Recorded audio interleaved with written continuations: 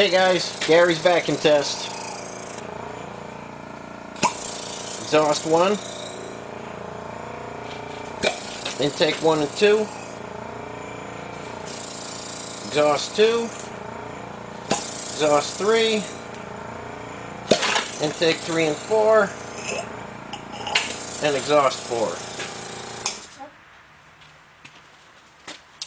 That's what you should get on every one of your engines if you're having it rebuilt.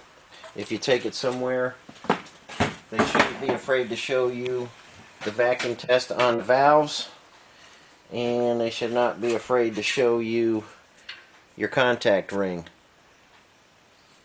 I do this on camera so people can see the quality of the engine that they're getting.